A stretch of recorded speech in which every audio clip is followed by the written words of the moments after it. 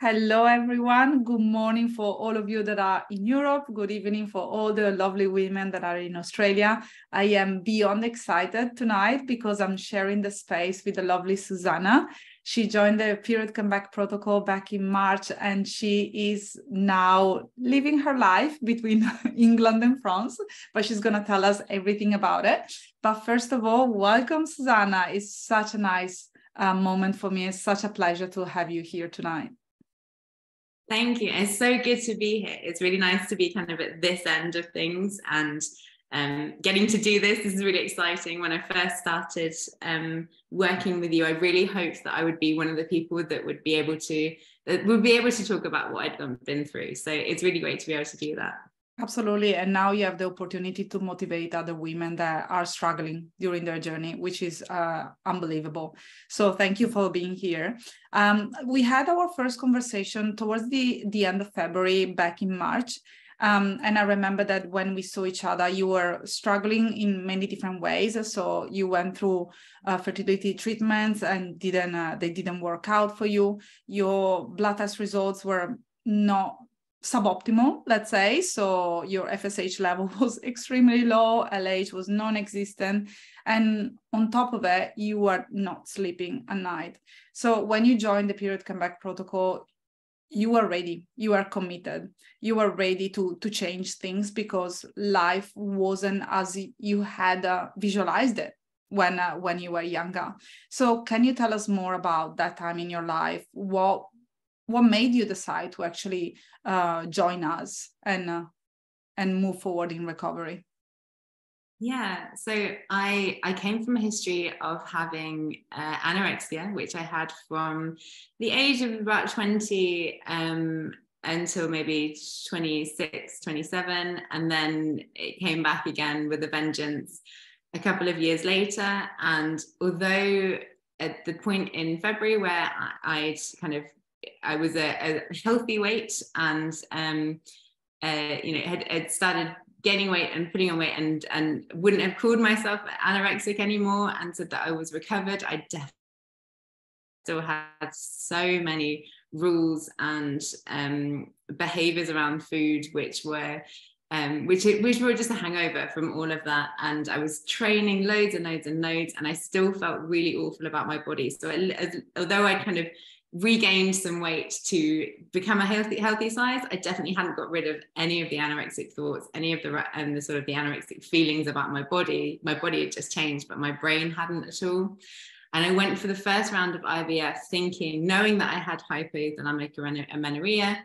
I went for the first round thinking this is my only choice, because I can't get rid of the anorexia. I've been through the NHS service twice now. That never got rid of it. It's just part of me now. I can't do it. I've never been able to do it before, and I can't do it now. And I went for the first round of IVF, did not work whatsoever. I didn't respond to it in the slightest. My body was just so malnourished that it couldn't do anything with what I was being given.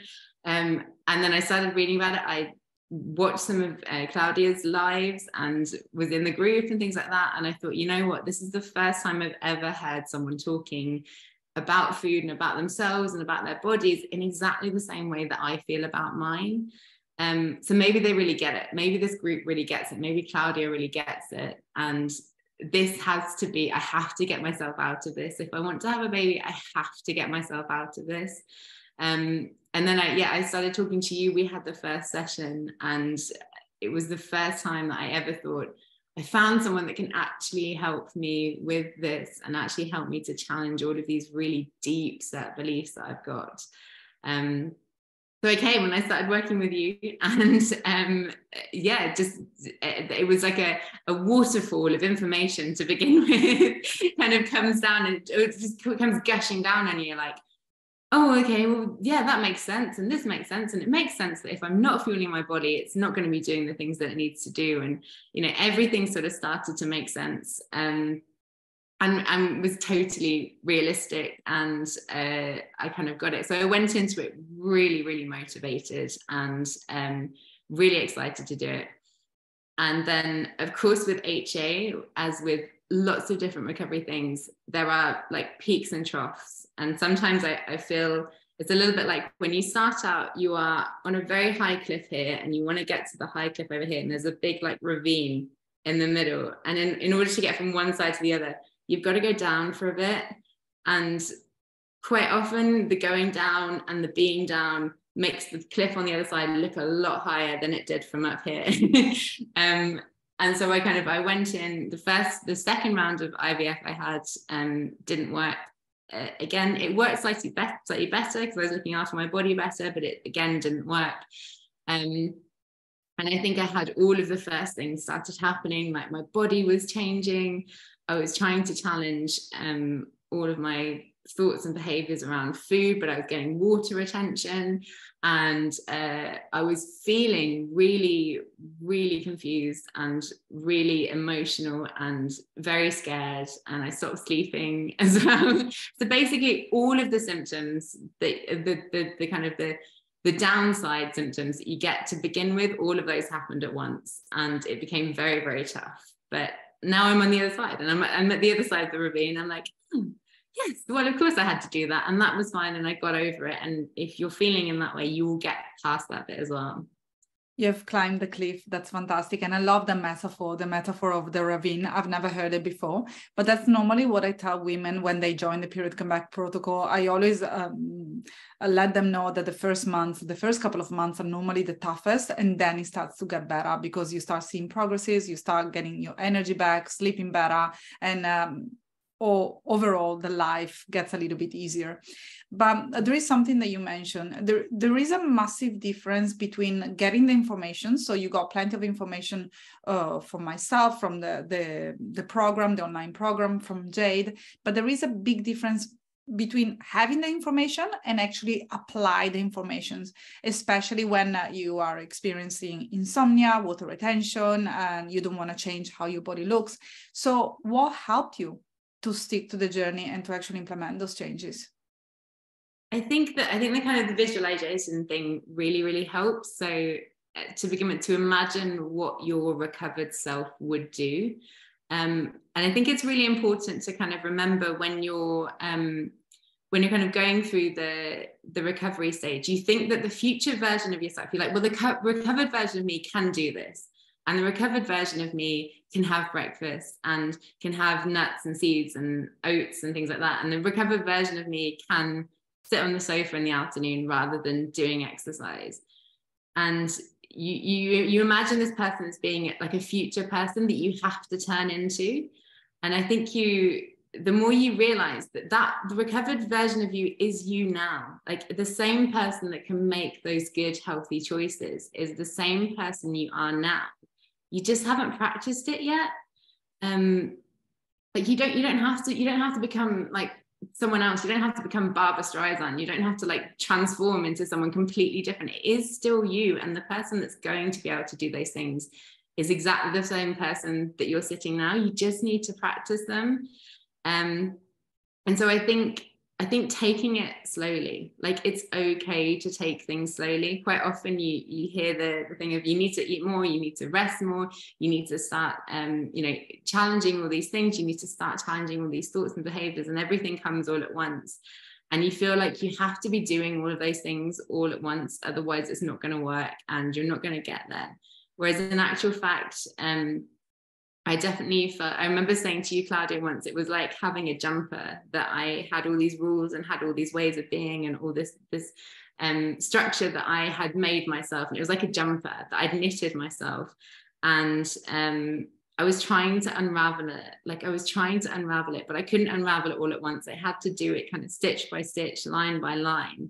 But when I had that ball of wool at the end, I could knit whatever I wanted. It didn't have to be a jumper anymore. Like once I'd undone all of these rules, I could do whatever I wanted. I didn't have to live by them anymore. I could throw the rules out and do something completely different. But I think for me, it was definitely doing things very slowly. There is a lot of talk and a lot of glorification of like the all-in process, and like do everything at once, because what's the point in not doing everything at once? But I think that some of us, and most of us, we need to climb down slowly to get to the right point. And that's exactly what I have done. And I'm still doing it now. There are still things that I come across where I think, it pops up in my head. There's like, oh, well, I don't really do that. And then I think, well, well, why don't I really do that? I can do that. That's fine. You know, you don't have to let go of everything all at once. You can kind of just drop things slowly and pick new things up along the way. And I think that's how I did it, definitely. And I think that it's also one of the most beautiful things of being part of the Czech community and participating to the group call like you did, because every single week there is that question mark, like, why are you doing the things? And in that way, you can challenge your thoughts, you can challenge the behaviors, and you can really bring awareness to the things that you're doing. Because, for example, when you started, you're engaging in daily behaviors that were completely unresourceful and counterproductive to what you wanted to achieve, but you were not questioning them. They were just habit that you had formed. And when you started asking yourself the questions, then you started to unravel the beautiful jumper. And still nowadays, even though you're not part of the HI community any longer because you don't need it anymore, you're still questioning yourself, because you know that with awareness you can actually make great changes in life. One question for you: did you feel at any point in time that you wanted to give up? Definitely, like really did. Especially when it first started, like my sleep went out the window, and I wasn't sleeping for days on end, and it's horrible. And I've had a really long time struggling with sleep. And I think that started when the anorexia started. So they go kind of hand in hand, and it's almost as if like me kind of trying to challenge my anorexic thoughts and my food thoughts meant that my sleep was like, well, I'm going to hang around even longer because I don't want to let go of you. And particularly as well, because you have all these hormones that are coming in that you've never had before, and hormones that, they're well known for making you feel absolutely mental. Like even for someone that has hormones, there's a stereotype and it's there for a reason. But if you haven't had hormones for years and years, and then you start getting some, it does make you feel like really rubbish and not like yourself and not like the best bits of yourself. And I think particularly when my body started to change, I knew it had to happen. People told me it had to happen. People told me that I needed to put on weight and I needed to gain like body fat because they didn't have enough. And I was like, yeah, I can do that. That's fine. And when it happens, it did happen. To begin with, I was like, it's okay. And then it just stopped being okay. And I didn't have that same momentum anymore because everything felt quite difficult. And it felt really awful. And I hated it. I absolutely hated it and hated my body. And just thought like, everything I've really not wanted to happen is coming true. I'm gaining weight and I feel awful about myself and I feel awful about my body. And I remember I sent you a couple of voice notes, and I sent one to Jade as well, where I was like, I don't know what to do. I just feel so awful about myself. And I remember you both being so lovely. And I remember Jade saying that when she recovered, she just wanted the weight off. It just felt so awful. But she said it's not going to last. This feeling won't last forever. You just kind of have to sit with it. And I think at that really kind of crunch time, those are the bits that sort of kind of push you into gaining a little bit, not gaining more, but to growing a little bit more. So the bits where it becomes really, really uncomfortable are the bits where you tend to make the most progress, because you have to get over some really big mind hurdles to get into the next bit. But once you've got over the hurdle, you've done it. So it's okay. So once you've gained a bit of weight, and once you've sat with it for a while, and it takes your brain quite a while to catch up with what your body's doing. So to begin with, you feel huge and you feel like you've grown so much and you feel like none of your clothes can fit and it's going to be awful and everyone's going to notice. And then after a few weeks, you're like, well, no one's noticed. I bought some new clothes and it's fine. It's okay. And I can just not look in the mirror for a few weeks. And that's okay. There are a few weeks where the only thing I did when I looked in the mirror was go, well, my face hasn't fallen off, so that's fine. I don't need to know about anything else. I don't need to know what size I am. As long as I haven't grown horns, or, I haven't kind of I'm not just missing an eye this morning. That's fine. That's all I'm going to look at. I'm not going to body check in the mirror. I'm not going to compare myself to other versions of myself. I'm not going to look at anything whatsoever apart from do I look at least presentable? That's fine. I can go. And I think like, and now I feel exactly the same way that, you know, like I have the same respect and kind of adoration and just acceptance of my body that I always really wanted to have. Like, I think I understood really quickly that it was never about the size of my body. It was never about how thin I was. It was never about whether I had a flat stomach or whether I had flabby arms or any of those things. It wasn't about those things. It was always about how I felt about myself. And that's the thing that I can change. And I can change that. And that will stay a lot longer. Like, I can feel great about my body and I don't need to go on a diet about it. Like, I can feel wonderful about my body and I don't need to starve myself for it. I can feel amazing and I don't need to work out. I can just feel amazing. Like, this is so easy. You know, I don't have to put myself through all of this stuff. Whereas if you have a flat stomach and if you have muscles and abs and stuff like that you want to uphold, like, it's exhausting. It's absolutely exhausting. And when you do that, that kind of body check and that mirror check where you're like, oh, is my stomach looking okay? And oh, do I still look, you know, do I still look okay? Do I still look thin today? Do I look as skinny as I looked yesterday?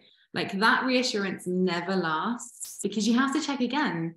And then if it gets really bad and it gets obsessive, which mine definitely has done, you look loads of times a day. Every time you go to the loo, every time you go in the bathroom, you check. And then sometimes you go and check just for no reason, because you want to make sure that everything's okay and it's still fine.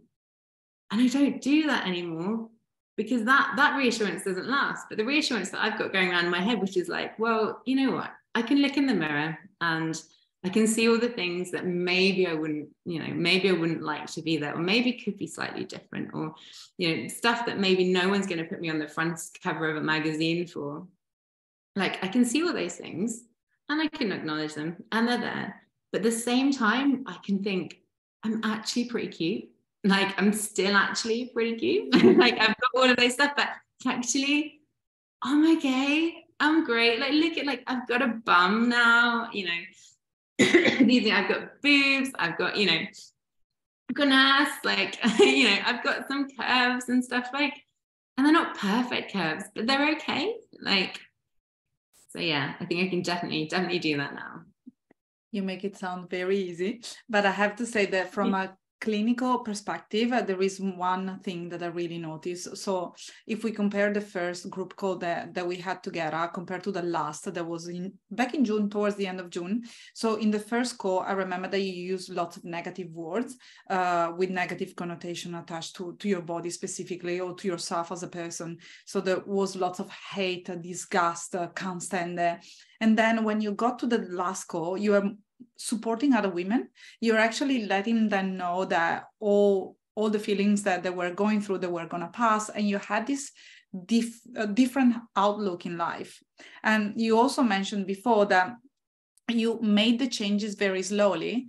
But if we look at the time frame, you started in March and you were kind of feeling better and done with it. I mean, I know that you call yourself a work in progress, but we all are at the end of the day. But March and June, there are not that many months in between. So we should also celebrate that, yes, you took one step at a time, but you have also been pretty quick at listening to your body and implementing all the things that they were a priority for you and that we discussed together. So now, shall we talk about the difference between the blood test results that you had in March compared to the one that you've just done? Yes, definitely. Yeah. So can you share with us, like, you don't have to go really in depth with numbers, but can you share with us what they look like back in March compared to now? Okay, so back in March, I had no FSH, I had no LH whatsoever, like nothing detectable at all in my blood test. My iron levels were completely through the floor. My thyroid levels were completely out of whack as well. So basically everything that I needed to get this kind of baby thing happening wasn't there. Like, there were no hormones, nothing was happening. Everything was looking a bit dire. And then I just had some done, and I've got FSH going around now. I've got LH, and they're like just normal levels, just really nice, normal, ordinary levels that aren't worrying or aren't abnormal. and my iron level has gone up again, and so I'm no longer anemic, which is wonderful because I've been anemic for like 7 years. So you know, it's actually come back in now. My thyroid level is great. Like everything just looks good and sort of healthy and sort of really good. And I think I was really nervous about getting those results back, because you do all the work and you think, well, I haven't done anything though. Like, what if it actually hasn't worked? And it has. So that's really, really good. And like your body will respond to it. Like it will kind of respond to what you're doing. And there are lots of other good things that have kind of happened as well within my body. It's not just I've got a bit bigger. It's, you know, there are so many kind of nice things that are happening within my body that I feel a lot better about as well. So that's really good. Actually, can you tell us more about how you're sleeping at the moment? Yes, so I went from, in March, I was going several days a week without going to sleep at all. And now when I go to bed, I actually fall asleep, which for most normal people feels like well, yeah, you go to sleep, good. That's what you do to go to bed. But honestly, like I haven't been going to sleep until about 3:30, 4, 5 a.m. in the morning for years and years and years. I've just been awake all night. And now when I go to bed, I fall asleep to begin with. And it's so lovely. Like, it's really nice. And when I do wake up in the middle of the night, I'm awake for a couple of minutes. I get a drink or something, and then I go back to bed and I fall asleep again. And that's like so nice. That's like a big kind of weight off my mind that I can do things now and I will fall asleep and that I'm calm enough to fall asleep. I think another really good change is that when I first met you, Claudia, I remember saying, like, I was having loads of panic attacks and I was really, really wound in this tight little ball, and had to do like everything that was on my list of my things to do and all of my exercise, and I couldn't eat things, and I was living by all of these rules, and everything was so tight, and anything that kind of like dared to threaten my little tight ball was awful, and I couldn't cope with it at all. And I was also everything in life, like any tiny stresses became huge stresses. And I, the first few weeks as well, talking to you, Claudia, because I was having loads of panic attacks and feeling really awful. And I haven't had a panic attack in like months now, like actually months. It doesn't happen anymore because I'm so much calmer. I remember when we first started talking, excuse me, Claudia, you were talking about kind of the benefits of meditation. Now, I cannot get on with meditation. I'm kind of like proof that you don't have to meditate to kind of get to a better place. Like, it just doesn't work for me. I couldn't make it work for me. And because I couldn't sit for long enough still and have someone talking to me and have, you know, just calm and breathing and stuff like that, it just didn't happen for me. It just felt that made me so much more tense because I didn't want to sit down, and it was really, really would really show that up. Whereas now I still don't meditate because I still can't get on with it. But I listen to audiobooks and I can sit on my own in a space and just kind of let my mind wander for a bit and be happy. I can sit in a car for like hours and hours and hours without thinking, I need to get out, I need to do a walk, like I need to do some exercise and that, because all I've done is sat today. I sit in the car and I'm like, isn't this great that I've got all this nice time to just sit and kind of relax and look out the window and listen to my audiobooks and like, you know, like I'm calm enough to do all of those things now. And it's worth saying that calm doesn't come for quite a long time. Like, that kind of feeling doesn't quite come for quite a long time. And it's the same with a lot of the benefits of kind of HA recovery that you hear about when you say like, oh, you'll feel calmer, you'll sleep better, you'll be able to connect with people more, you will be more fun loving, life will just be more fun, you'll be able to eat loads more, you will feel so much better in yourself, and you see all those benefits. But to begin with, it can take quite a while for them to all slot into place. And so a lot of the people, and like, you'll hear me now and you'll hear this kind of thing and you'll be thinking like, oh, that's what I want to get to. But that if you're going through it now, like, that's not what I feel like at all. Maybe I'm doing it wrong. Maybe I'm never going to get there. But it does take a long time for them to take effect and to come in. So it took me a really long time to calm down. And I know, speaking to other people in the group who have said like they can't do breathing, they can't do deep breathing because they just feel so tense, and that's exactly how you feel. But I no longer feel like this tight little ball anymore. I don't have the ball. Like I stopped catching the ball. Now I'm something completely different, and it's fine. And I can go and spend time with my family and spend time with my husband and my friends and just go out for meals and not worry about all of this stuff all of the time. And it's really lovely. You actually really inspired me, because I remember that we had a conversation about you not being able to meditate and because you couldn't breathe, and it was actually anxiety provoking, and something that I've been looking into lately, because I think that my clients are just my greatest teachers, is EFT as a practice instead of meditation, because EFT is something that you can still do. There is an activity involved, so you don't have to sit down in silence, but it can really help you to calm down the dysregulated nervous system. So as soon as I put together a workshop, and as soon as I master that practice, I'm definitely going to send you the link so that you can have a look and also give me a feedback. One last question for you, Suzannah. If you could go back in March and redo this again, do you think that you will still decide to join the program? Oh yeah, completely. Without a doubt.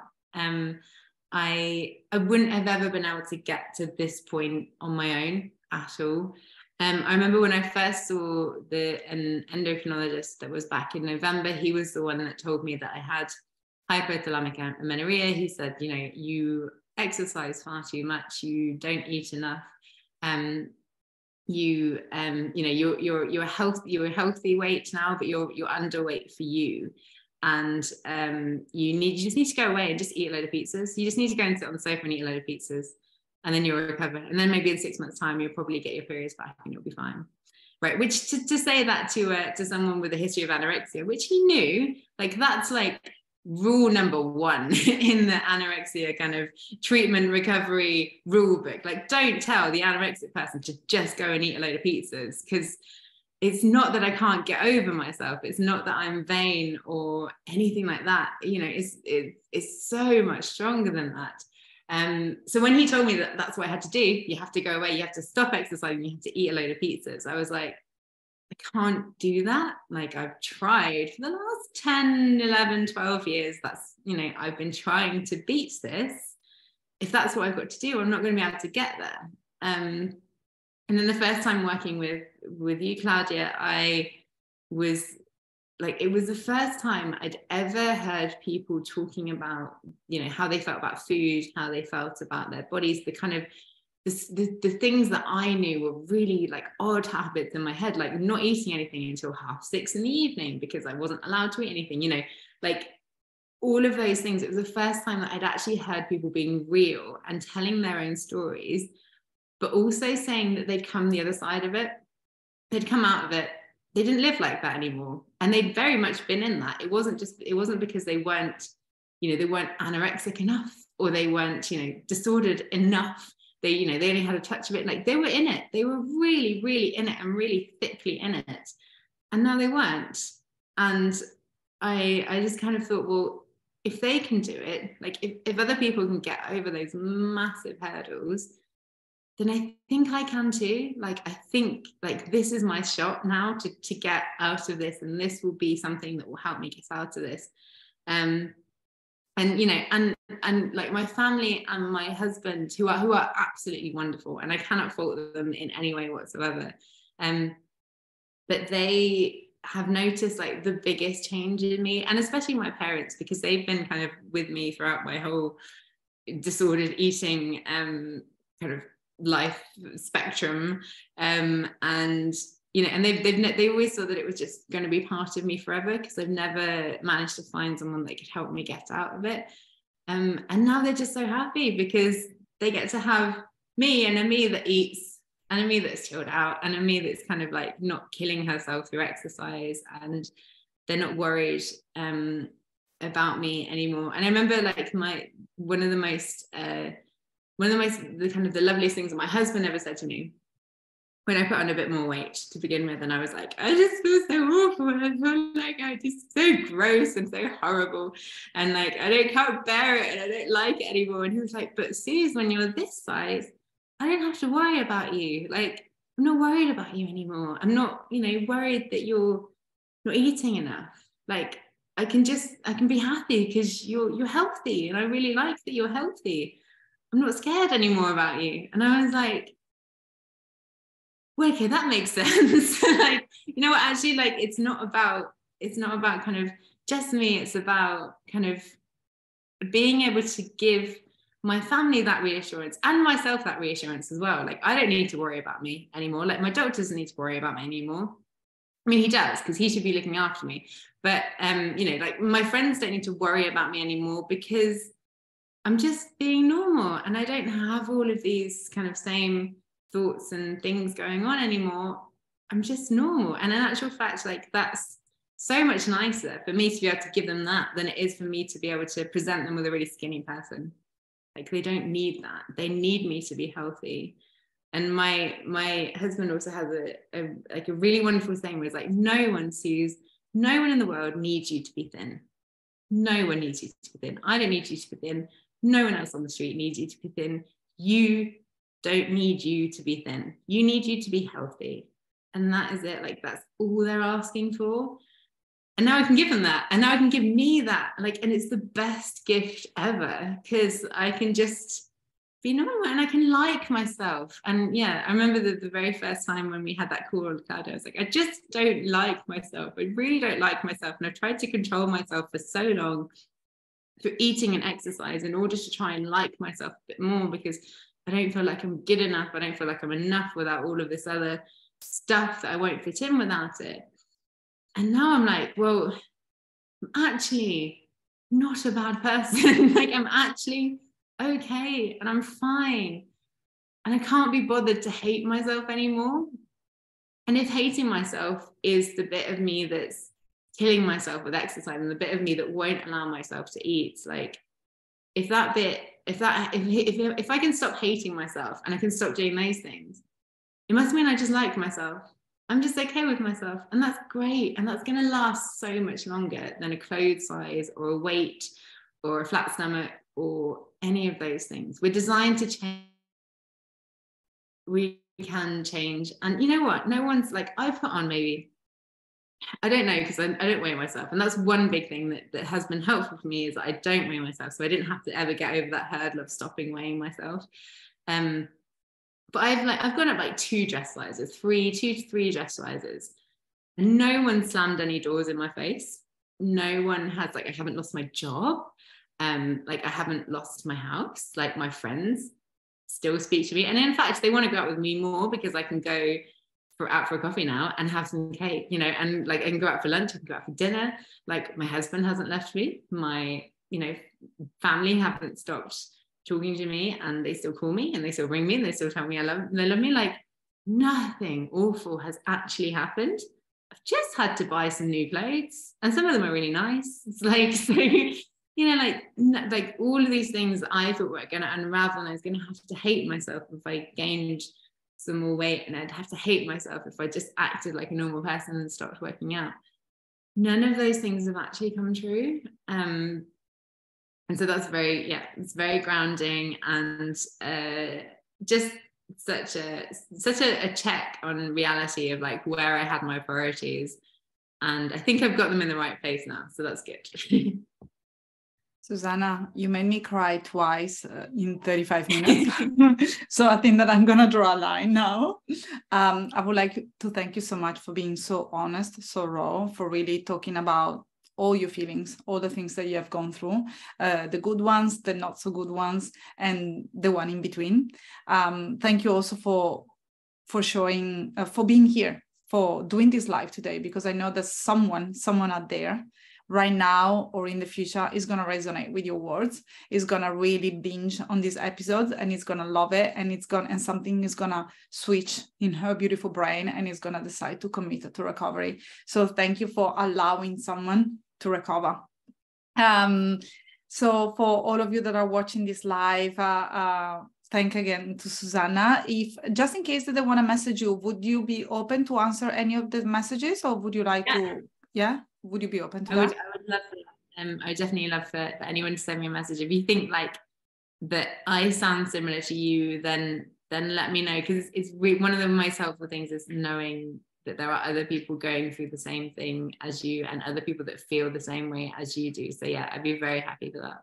Oh my God, you speak my language, which is the whole reasons why I created the Recover from HA support group and the HA community, because we need to be part of a community of people that speak our language to really understand how to unravel our thoughts. Otherwise, if you're listening and you would like to post a comment below and to simply say, go Suzannah, feel free to do so. And for now, I just wish you the most beautiful rest of your day. And I hope that I will see you back again here in the Recover from HA support group in the future. Thank you, Suzannah. Thanks so much.